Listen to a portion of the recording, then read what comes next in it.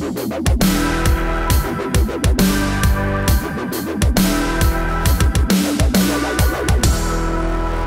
you wouldn't think the country of Myanmar, used to be Burma, would have an awful lot in common with the United States, but it turns out they do.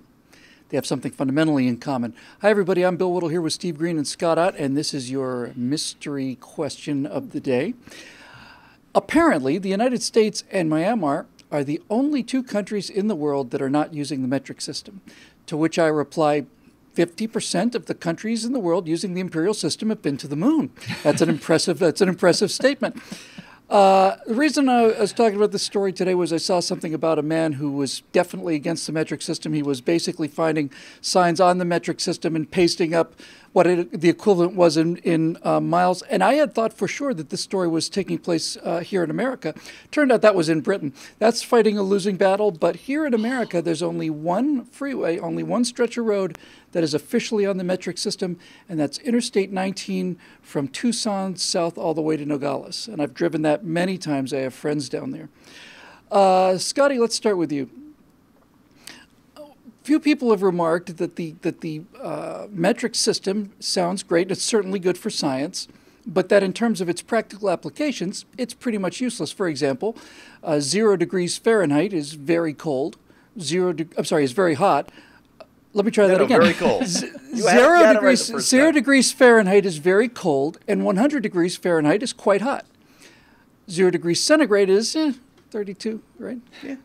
100 degrees centigrade, and you're dead. You're boiling. So it's a much more comfortable thing. My wife is from Russia. We've had to do the whole Celsius to Fahrenheit conversion. It is not automatically a better system, is it, Scotty? Because the French Revolution, they had a 10-month calendar and a 10-hour day, and look what happened to them during the glorious month of Thermidor. Well, it is inherently better, Bill, because anytime you can get the whole world on a single standard, good things happen. As I was telling my friend in Esperanto the other day,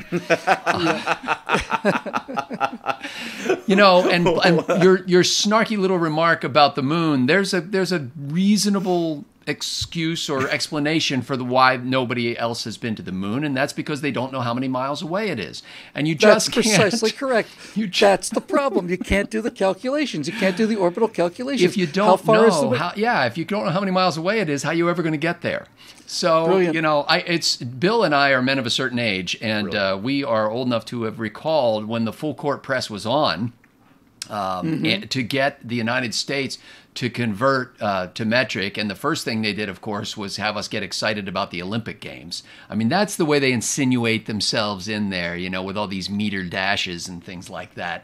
And, you know, they kind of work that into. And then Saturday Night Live, of course, with Dan Aykroyd's sketch on the decibet, the 10-letter alphabet that it's used throughout the rest of the world, but it's not as much here in the United States. We kicked those commies back to the continent back then, and we will continue to do it because there's something warm and friendly about measuring things in inches, where those darling little worms can stroke it off for you. You know, they can move along, those little inchworms. The foot is the actual measure of my foot. I can measure things with my own feet. If I had to measure something in, you know, centiliters, I would never know how long it was. Or how full it was. That's the kind of the point for me, Steve. Now, it's interesting because if you go to Wikipedia, for example, anytime a measurement is given, it's given in metric and standard or imperial measurement, sometimes called English measurement. I suppose that's for the benefit of those people living in Myanmar. But it's interesting that this country is essentially the only country in the world with the standard system, and everybody else still has to list them both. Listen, let me be clear on this, okay? The metric system is terrific for science. It's invaluable for science. Yeah. Absolutely. But my problem with the metric system is it makes things that aren't scientific sound scientific. It takes all of the romance and all of the charm all of the heritage.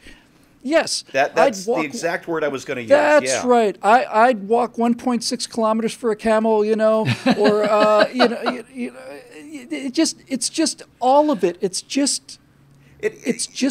makes, if you were to translate Shakespeare into metric, it would make Hamlet sound like a German medical experiment. Yeah, there's a Dr. Mengele joke, and I'm not even going to touch that thing. Listen, Thank you. charm is the exact right word. There's an old saying that I love. It's from Charles II Habsburg, who big man about Europe. He was emperor of this and king of that and duke of the other thing, and it was just lived all over the continent. And he said, well, what's the exact quote? I speak French, or I speak Spanish to men, Italian to women, French to excuse me. I speak French to men, Italian to women, Spanish to God, and German to my horse. And he left English out because England wasn't a player yet, but certainly the English-speaking peoples have made ourselves players since then. And every language does have has a different ear. The East Asian languages tend to be just flowing and lyrical. The Romance languages are, well, romantic sounding. That's why we have that word. And English is charming. It's a little silly. It's goofy. English is the most playful language that I know. You can do puns in English on almost anything, and in other languages they're just much more difficult to come by, and are often are just more clever than they are funny, and we lose that. To Europeanize English is to strip away what made England special and separate from the continent. And I bet you that every single one of these guys, I think it's called the Anti-Metrification Society or something in Britain. That's the one. Yeah, that are going around changing these road signs with stickers. I bet you every single one of these guys voted yes on Brexit. God bless them, and I hope they bring the imperial system back to its homeland, because we saved it here. Now it's your turn, Britain. Do what you got to do. I just have two things really to close about this with.